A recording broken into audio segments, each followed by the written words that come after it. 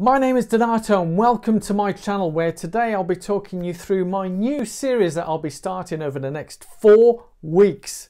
Let's crack on.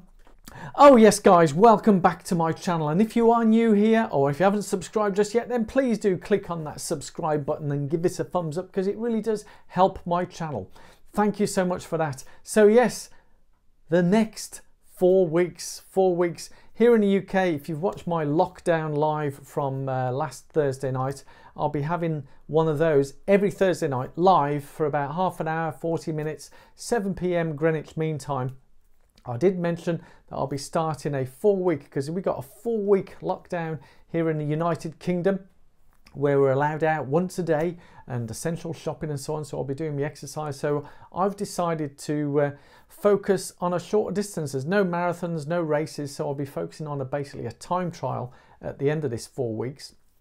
And I'm looking at 10K at the moment.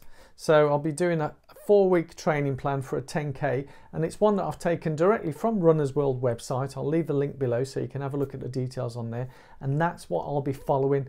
In essence, I had the choice in types of the type as I put my teeth in. I won't edit that out because I don't edit things out in my videos. Is that the type of training is, there was choice of 3 days, 5 days and 6-7 days. I thought the 3-day one, whilst for those of you who've been watching my channel for many years from the very beginning, when I completed my first marathon, it was only on 3 days of running training. That's right, just 3 days a week, and managed to complete a 3:47 in that. But I've found as my fitness has improved, I can handle sort of 4 or 5 days. Some weeks I may have even done 6 over the years. But I'm going to try the 5-day training plan that is on Runners World. And the key thing is easy stuff, but it has like one good hard session on a Tuesday, I think, where it has repeats.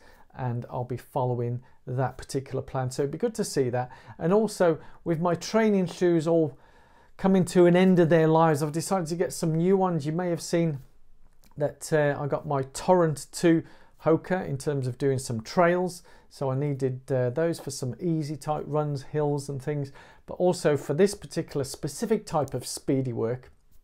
As my New Balance have worn out now, here's my new shoes. Yes, and again, as you may have seen on the live chat, this is the Saucony. Now you can pronounce this 2 ways, but I can read it with Halloween having just passed. It's you can either say Fast Twitch, as in a twitch, or Fast Witch. You decide. There it is. Fast Witch. So with Halloween having recently passed, I thought, yeah, obviously I'm a good witch, so these shoes will help me to go fast. They are super light, bouncy. I was toying between this and the new Rocket X from Hoka, because that's touted as the new flat. Let me put this shoe down. It's touted as the new flat shoes from them, but having heard various people saying that they could use it for marathon distance, which was a bit of a shock to me, but I say it was between that, but then I had a 50% voucher from Saucony to use, so I thought let's use it on this. So £50, job done, brand new pair of running shoes.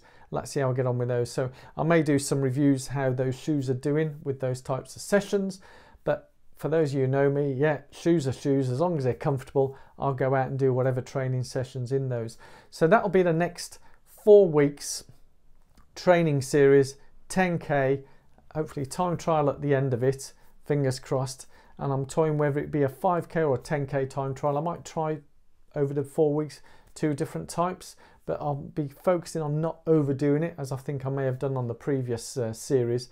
I think doing the 5K, 10K and marathon in consecutive weekends was asking my body for a bit too much. And thankfully, I feel like I'm fully recovered now. I had a great massage the previous weekend, helped get the quads cleared, calves, there was something going on in the calves, but in particular it was the hamstring and the glute. One glute in particular was oh so tight, but yes, you get a good sports massage in there and get it loosened up. So feeling great, all loosened up. So the sessions will start from this week. So I'll do as I've done before with the marathon training, where I think I had 8 weeks. So with this one, it'll be just 4 weeks, build up through the lockdown, and put it in your diaries every Thursday, 7 p.m. during lockdown here in the UK. We'll be doing a live broadcast Q&As, and I'll have a specific topic, which the last one was about 5 hacks to help you run faster without doing any additional running training, which a lot of you did enjoy. If you haven't seen it, go back and have a look at that on the replay. It's only 30-40 odd minutes, and we had some good banter going, questions coming through live, which I really do enjoy, and I very much enjoy looking forward to seeing you at the next video and sharing this new series going forward, having a good time, enjoying our running as we always do. And I thank you so much for watching. See you soon. Thumbs up, subscribe. Hasta la vista, baby.